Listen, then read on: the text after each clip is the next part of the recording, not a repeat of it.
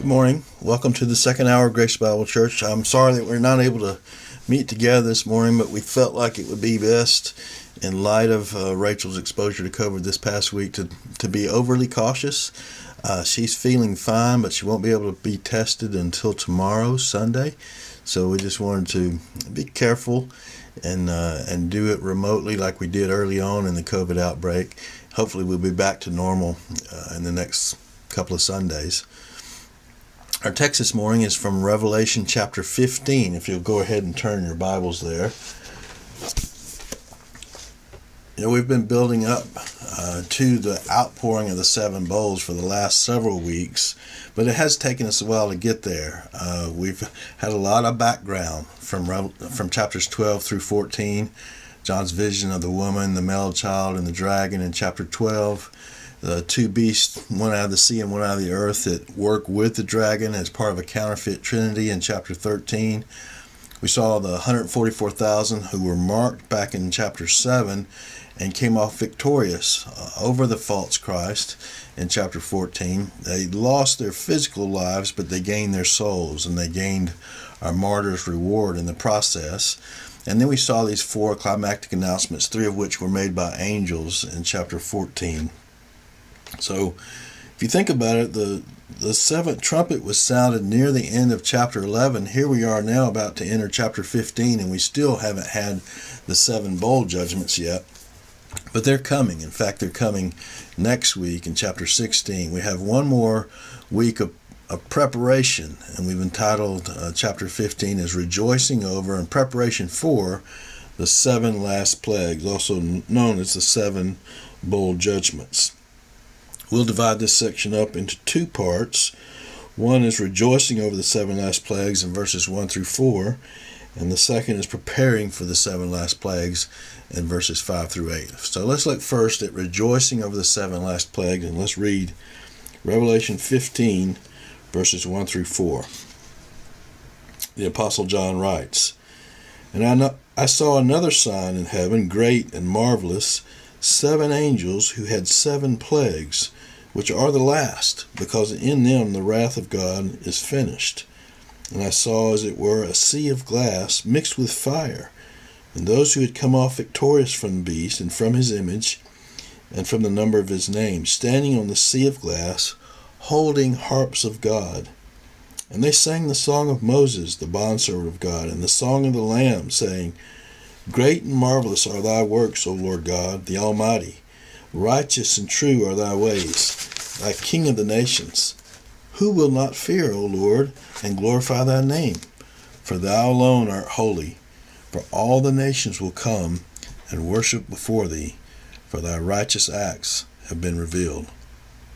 Clearly, this chapter and verse 1 of the chapter begins a new section of the book of Revelation compared to what we've seen over the last several weeks, and that what we called an intercalation, that preparation for this final 3.5 years of the tribulation period.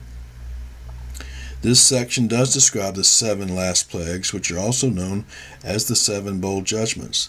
And when John speaks of seeing another sign in heaven, it's in addition to the earlier signs of the woman clothed with the sun back in chapter 12, as well as the great fiery red dragon that we saw back in chapter 12.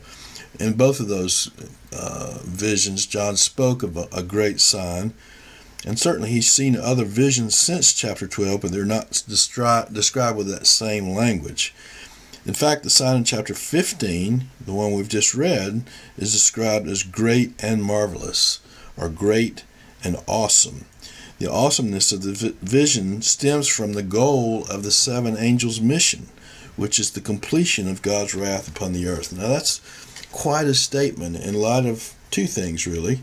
One is that the wrath of God has, for some time now, already been revealed from heaven against all ungodliness and unrighteousness of men who suppress the truth in unrighteousness. That's the way that Paul describes it in Romans chapter 1. But secondly, by the time we get to this point in the book of Revelation and in the tribulation period, the wrath of God has already been poured out, the wrath of the day of the Lord, in the form of the seal and trumpet judgments. Now we're approaching the final outpouring of the wrath of God. we come to the bowl judgments, the 7 last plagues, the most severe of all of God's judgments, and the ones that flow from Revelation. Actually, the flow of Revelation has been building toward the outpouring of this bowl all the way through the book. Now we understand better what John wrote back in chapter 10 when he saw the angel who stood on the land and the sea and who lifted up his right hand to heaven and swore by him who lives forever and ever, who created heaven and the things in it, and the earth and the things in it, and the sea and the things in it, that there shall be delay no longer. But in the days of the voice of the 7th angel, again, that's the one who was about to sound the 7th trumpet, when he is about to sound, then the mystery of God is finished, as he preached to his servant the prophets. We said then, and we say again now, that this angel is speaking of the consummation of God's program of redemption, the final punishment of those who refuse to repent, and the final and ultimate redemption of those who have believed the true God and placed their faith in his Son as both their Savior and the Messiah, the King of the nations. The earlier series of the seal and trumpet judgments were temporal punishments to warn people of the severity of God's wrath. But now we've come to the bowl judgments, and they are the ultimate climax. They are the ultimate outpouring of God's wrath upon the earth. After this series of judgments comes, the wrath of God is finished. Now, that doesn't deny that there is an eternal lake of fire where those who have rejected Christ and rejected God and his gospel will be punished forever. But the outpouring of wrath on this earth is finished with the outpouring of the 7 bowls.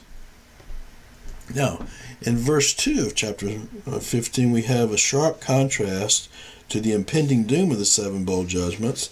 John sees yet another vision of victory and worship. The sea of glass, which is probably the same one we saw back in chapter 4. You remember way back then where we saw the one who sits upon the throne, the Father.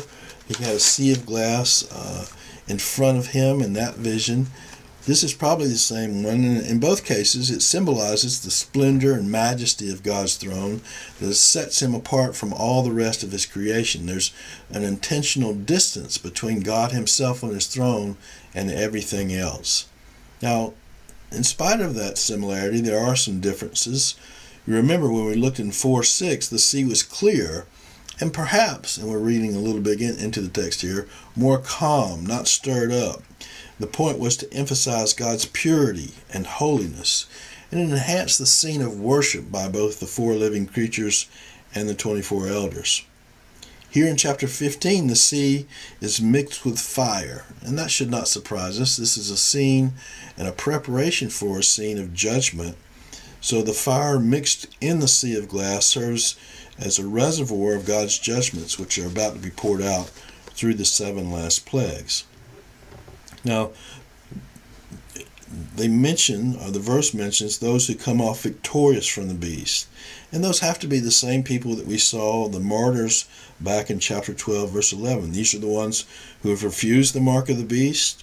They've not loved their lives even unto death. And they stand on this sea of crystal mixed with fire, which leads to the throne of God, and they hold harps for the purpose of worshiping God. Now, verses 3 and 4 describe the song that these overcomers, these that have come off victorious over the beast, the song that they sing in celebration of the moment that has arrived. And in fact, it's 2 different songs.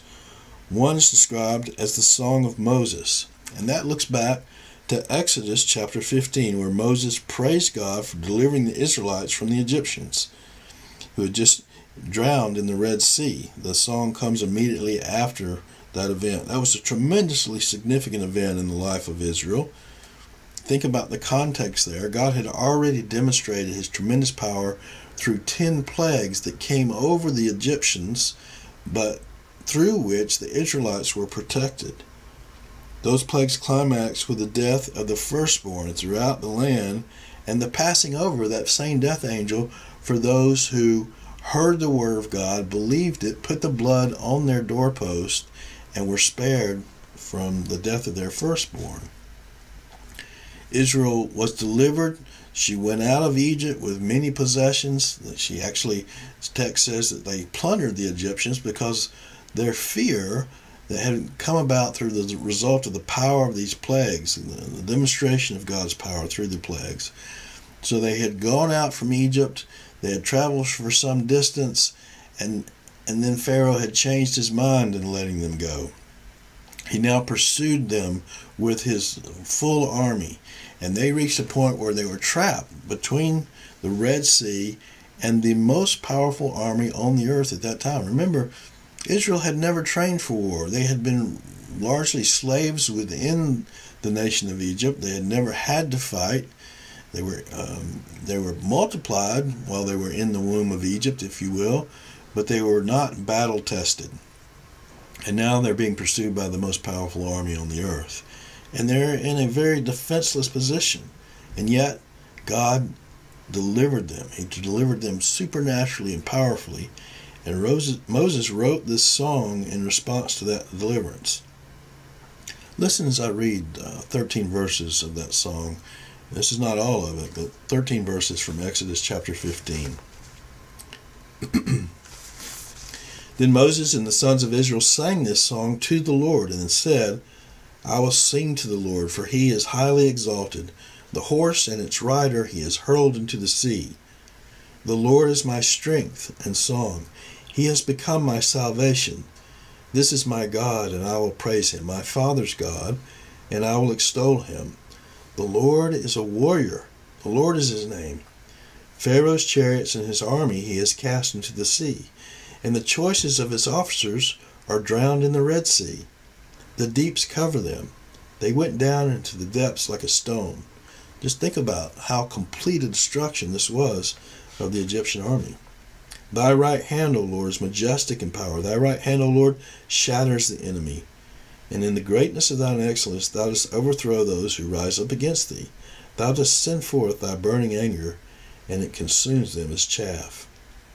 At the blast of thy nostrils the waters were piled up. The flowing waters stood up like a heap. The deeps were congealed in the heart of the sea. The enemy said, I will pursue, I will overtake, I will divide the spoil. My desire shall be gratified against them. I will draw out my sword, my hand shall destroy them. You can imagine the Egyptian army thinking that very thing as they pursued these defenseless Israelites. Thou didst blow with thy wind, the sea covered them. They sank like lead in the mighty waters. Who is like thee among the gods, O Lord? Who is like thee, majestic in holiness, awesome in praises, working wonders? You can see, and we'll continue to see as we work through chapter 15, a lot of parallels between this song and the one that they're singing here. Thou didst stretch out thy right hand, the earth swallowed them. In thy loving kindness thou hast led the people whom thou hast redeemed in thy strength. Just as the song of Exodus 15 was a song of victory for Israel over their enemies, the Egyptians, so the song here in Revelation 15 is a song of victory of God's people over the beast, the false Christ, and his system in that day. Now, that's the first song. The second song is described as the Song of the Lamb. That is the one for which Christ himself is responsible. It is this song whose content is spelled out in verses 3 and 4. Both songs, both Moses' song and the Song of the Lamb, rejoice in the same theme of deliverance. The Song of Moses celebrated a physical deliverance, a historical deliverance that also pointed toward this second and ultimate deliverance by God's people. The first one was a physical deliverance. This second one is both physical and spiritual. Salvation first of the soul and eventually of a new and glorified body. So it's physical in that sense as well. Just as God's works were great and wonderful when he delivered the Israelites from Egyptian bondage, so they will also cause great astonishment in punishing the world through these 7 last plagues. The Song of the Lamb contains praise for the righteousness and truth of God's judgment, a judgment that, again, punishes the wicked and the unrepentant and redeems the righteous and those who put their faith in Christ. It also asserts God's sovereign rule over the nations as King of the nations. Now, the song continues in verse 4, the Song of the Lamb that is, by asserting the inevitability of fearing God and giving Him glory. And the way it does that is through a two-part rhetorical question. Rhetorical question simply being a question that's raised really for the purpose other than an answer. There is no answer provided to this question or to these two questions, but rather the answer is implied. Who will not fear, O Lord, and glorify your name? And the implied answer is no one. Everyone will fear and glorify the Lord. And the reasons for this universal praise are found in the clauses that follow. The first reason is because God alone is holy. Now, the Greek word that's used for holiness here is not the one that's normally used. Hagios is the term for holiness. Here is hasios. And it's especially unusual word. It's applied to God only one other time at Revelation 16:5. Here the word describes God's holiness with the emphasis not so much on His sinless character, even though that is a huge part of God's holiness. Here the emphasis is on His unapproachableness, His unapproachable majesty. You know, the fundamental meaning of the term holy is one that's set apart, regardless of who it's applied to or what it's applied to. But here, that's the emphasis. It's really the fact that God is set apart and absolutely unapproachable in His majesty, set apart from the rest of His creation. That's the first reason for the universal worship of God. He's worthy of it as the one who made all things and is apart from all that He's made. The second reason for this universal worship of God is not a rhetorical question, but rather a positive statement of what that earlier rhetorical question implies, and that is the coming of the nations to worship God. After God has purged the earth through the final outpouring of His wrath, all those that survive will respond positively to Him. They will respond positively to Him in worship. In the Messianic age, all nations will worship the God of Israel and glorify Him. Now, clearly, as you read through the whole of the Bible, this has been God's plan from the very beginning. His plan was to set apart, after the first four events of Genesis, the creation, the fall of man, the flood, and the scattering of the nations, God initiated this program of redemption through the nation of Israel. He set apart Abraham as the father of that nation. He supernaturally granted him a child when he and Sarah were beyond the normal age of childbearing, and He multiplied from him his descendants and made them into a special nation, a nation of His choosing, a nation that had a special relationship with the true God. He set them apart from all the other nations and entered into covenant with them, not so that they could remain set apart forever, but that they might, through obedience to His covenant and to His word, be blessed by God. And the other nations, seeing that their God was the true God, would abandon false gods and worship and be drawn to and worship the God of Israel. So this idea of God bringing the nations to worship is one that runs throughout the Old Testament. It's a very often repeated theme in both the Psalms and the prophets. And incidentally, it's a very strong argument for premillennialism. It's easy for us to read through history and affirm that the nations of the earth have never worshipped as nations the true God through His Son, Jesus Christ. This song in Revelation 15 and the references we're about to read in the Old Testament are not talking about the church. It's not talking about very small minorities of people within nations that worship God. These are speaking of whole nations, whole groups of people, all the people within particular nations coming to worship and recognize and bow down before the true God. Now you can see all the references in the slide, and this is really just a sample of all the references that speak of this concept of the nations. I'm not going to read all those, but I am going to take some time to read some of them because I think it's helpful to hear these one right after the other and see how prominent a theme this is in the Old Testament. Psalm 2, 8 and 9. Ask of me, and I will surely give the nations as thine inheritance, and the very ends of the earth is thy possession. Thou shalt break them with a rod of iron, thou shalt shatter them like earthen vessels. Talking about the strong rule of the Davidic king, the Davidic ruler.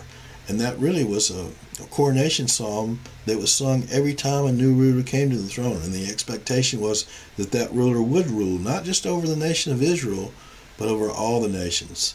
Now we know from where we stand now in redemptive history that Christ is the one that will ultimately fulfill that. Jesus Christ. He'll be the one that actually does rule over all the nations. But it was an expectation even all the way back through all the Davidic kings in the Old Testament. Here's another psalm, Psalm 66. For the choir director, a song, a psalm, shout joyfully to God, all the earth. Sing the glory of his name. Make his praise glorious. Say to God, how awesome are thy works. Because of the greatness of thy power, thine enemies will give feigned obedience to thee. All the earth will worship thee, and will sing praises to thee. They will sing praises to thy name, Selah. Psalm 72 is a song written by Solomon. It's not the Song of Solomon. That's a different song. But this is a psalm that Solomon himself wrote. And again, the context is the Davidic king. That's who he's speaking about here. May he, that Davidic king, also rule from sea to sea and from the river to the ends of the earth. Let the nomads of the desert bow before him, and his enemies lick the dust. Let the kings of Tarshish and of the islands bring presents. The kings of Sheba and Seba offer gifts. And let all kings bow down before him, all nations serve him. Again, very clear to us that that will only happen when Christ comes back to the earth. It's certainly not happened yet in Israel's history. It's not yet happened in modern history. But as we read through the New Testament, and especially as we read through the book of Revelation, we know that it happens when Christ comes back. One more from the Psalms, and then we'll look at the prophets. Psalm 86, verse 8. There is no one like thee among the gods, O Lord, nor are there any works like thine. All nations whom thou hast made shall come and worship before thee, O Lord, and they shall glorify thy name. For thou art great, and dost wondrous deeds. Thou alone art God. You can see the same kind of language in Revelation 15. Okay, that's a sampling from the Psalms. Let's look at the prophets. Virtually every one of the latter prophets speaks of the ultimate restoration of Israel. A lot of them talk about the fact that God has had to discipline the nation. They're going to go through a time of trouble not only in the exile that's already taken place, but even in this future period of the Great Tribulation. That's a time of discipline and, yes, even punishment for the nation of Israel. But they are refined through that. And they come out recognizing Christ as their Messiah in a way that certainly the people of Israel don't today, and keeping covenant with him. Again, that was God's plan for them from the very beginning. He made these solid oaths and covenants with them, and he's going to make sure that they are ultimately fulfilled and that they be the holy people that he called them out to be from the very beginning. Let's look at some of these now in the prophets. In Isaiah chapter 2, verse 2. It will come about that in the last days the mountain of the house of the Lord, this is talking about the temple being on that series of hills in Jerusalem, will be established as the chief of the mountains. It will be raised above the hills, and all the nations will stream to it. And many peoples will come and say, Come, let us go up to the mountain of the Lord, to the house of the God of Jacob, that he may teach us concerning his ways, and that we may walk in his paths. For the law will go forth from Zion, another name for Jerusalem, and the word of the Lord from Jerusalem. He will judge between the nations, and will render decisions for many peoples, and they will hammer their swords into plowshares, and their spears into pruning hooks. Nation will not lift up sword against nation, and never again will they learn war. We've talked about this before, and how warfare has been such an early part of man's existence. It goes all the way back to Genesis 14, and certainly we've seen warfare over the course of our lifetimes between the nations. What we've not seen is the nations being at peace with one another and being led by a world leader like Christ. And we won't see that until Christ comes back. But this is one of the ways that we know this has not been fulfilled in history, is because Nations continue to lift up against nations. They continue to war against other nations. That won't be the case once Christ returns. Isaiah 9 verse 6, very familiar passage. A child will be born to us, a son will be given to us, and the government will rest on his shoulders.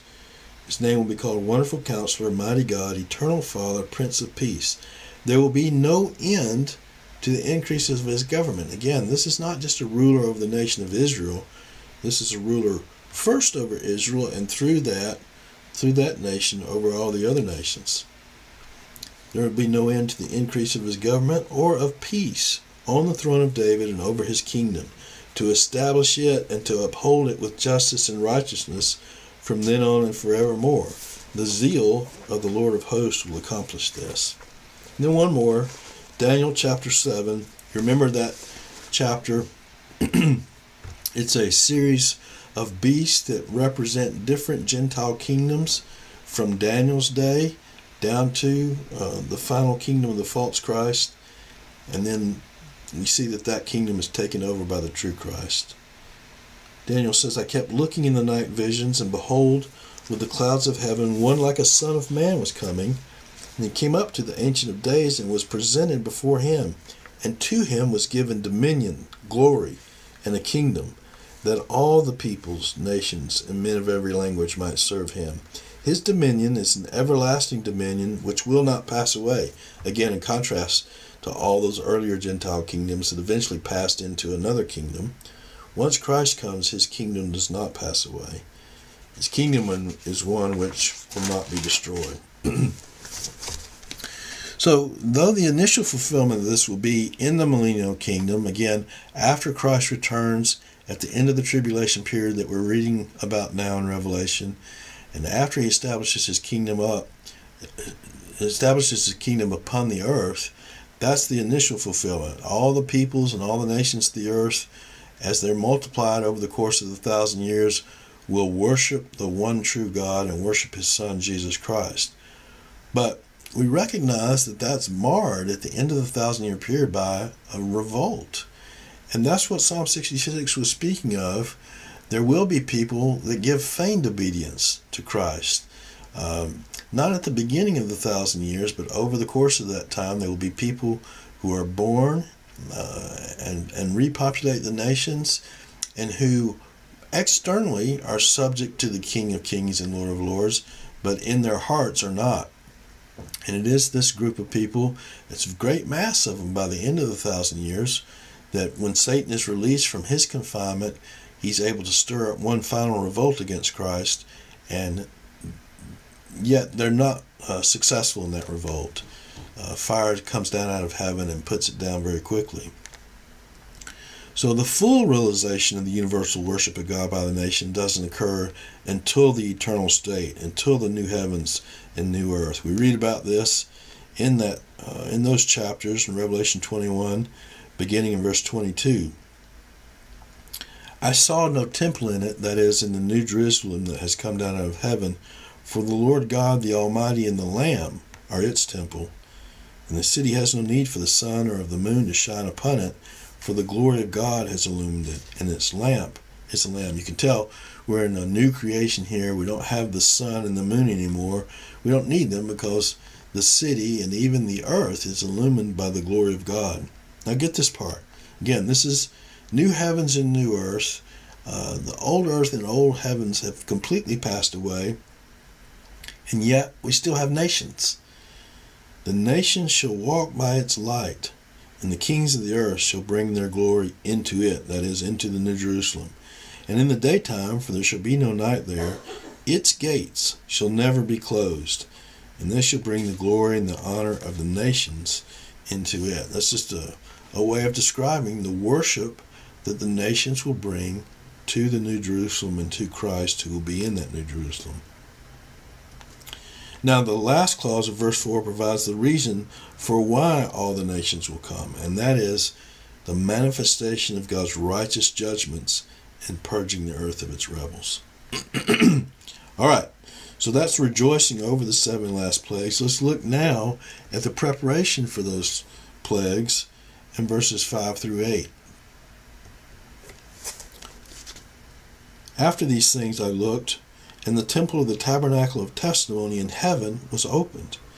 And the 7 angels who had the 7 plagues came out of the temple, clothed in linen, clean and bright, and girded around their breasts with golden girdles. And one of the 4 living creatures gave to the 7 angels 7 golden bowls, full of the wrath of God, who lives forever and ever. And the temple was filled with smoke from the glory of God and from his power. And no one was able to enter the temple until the 7 plagues of the 7 angels were finished. Now, back in verse 1, John saw the 7 angels with the 7 last plagues, but they really didn't play any part in those first 4 visions. They just appear there in verse 1. Nothing more is said about them. But now, in verse 5, they become the main characters for the rest of the chapter.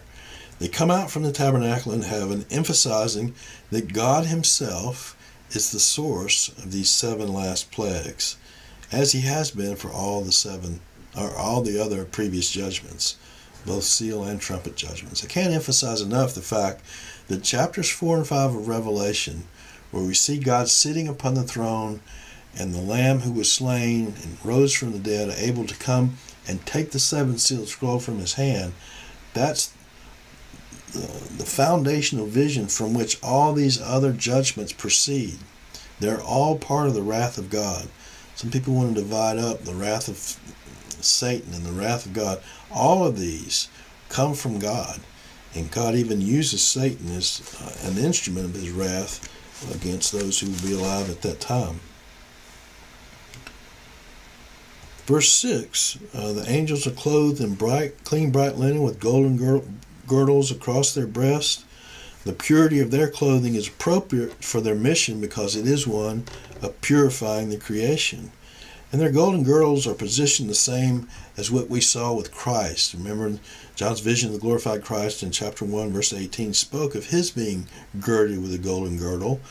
There we talked about the fact that that was a appropriate clothing for a judge. As Christ was about to bring judgment upon the earth, even before bringing judgment upon the earth, he's judging the 7 churches, commending them certainly for the things that they were doing well, but also rebuking them and moving upon them and around them as a purifying influence. Well, in the same way, these angels that we see now, the 7 angels with the 7 last plagues, that will start pouring out those plagues in chapter 16, we see that they're judging. They're instruments of judgment upon the earth. After leaving the temple in heaven, the angels are now in a position to receive these 7 bowls of God's wrath. The Greek word here indicates shallow bowls or saucers that are filled to the rim with the wrath of God. Their fullness speaks of both the devastating character of and the finality of this coming divine judgment. Once the angels receive the bowls, the temple undergoes a dramatic transformation. It's now accessible only by God. The angels had been in there before, now they come out. The smoke from God's glory and his power is so intense that no one else can enter the temple. Of course, the priests were the only ones in the Old Testament times that were able to go in there anyway, but this is just a dramatic way of emphasizing how powerful and how glorious God is on the one hand, also how his wrath is maximized at this point in time. Indeed, this emphasizes God's hot and righteous anger. The implication is that no one can approach him when he judges in this way. And the temple remains in this state until the completion of the outpouring of the bowls. That outpouring will carry all the way through to the replacing of the old order, the old heavens and the old earth, with the new Jerusalem and the new heavens and earth that are described in Revelation 21 and 22. Well, we've been through a long section here since the 7th trumpet blew. And as we've said before, the intercalation in 12 through 14 gives both background and forecast to the period of the 3.5 years that's ruled by the false Christ, that's empowered by the dragon, Satan. Now we're finally coming to the outpouring of the bowls in chapter 16. We'll begin looking at those next week. Now, There's some similarity between these bowl judgments and those of the seals and trumpets, but the bowl judgments are even more intense and more universal. The other thing that we're going to see is that these bowl judgments have a lot in common with the plagues that God brought upon the Egyptians back in the book of Exodus.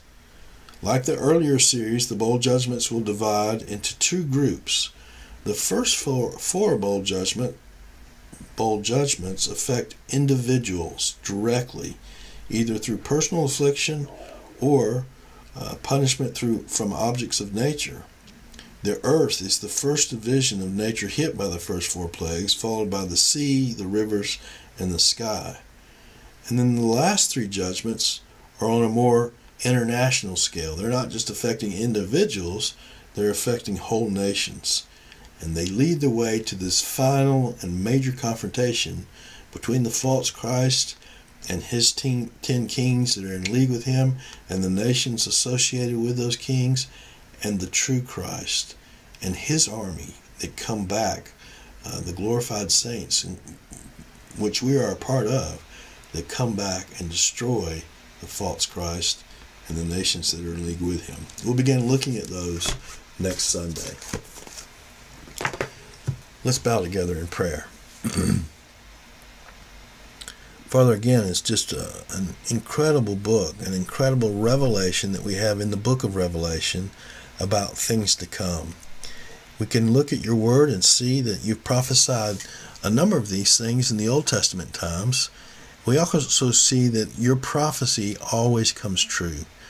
You've given us examples already that we can see in our own time, things that you predicted hundreds of years before they would happen, even including this series of Gentile kingdoms, and it happened just as the way that you described it in your word.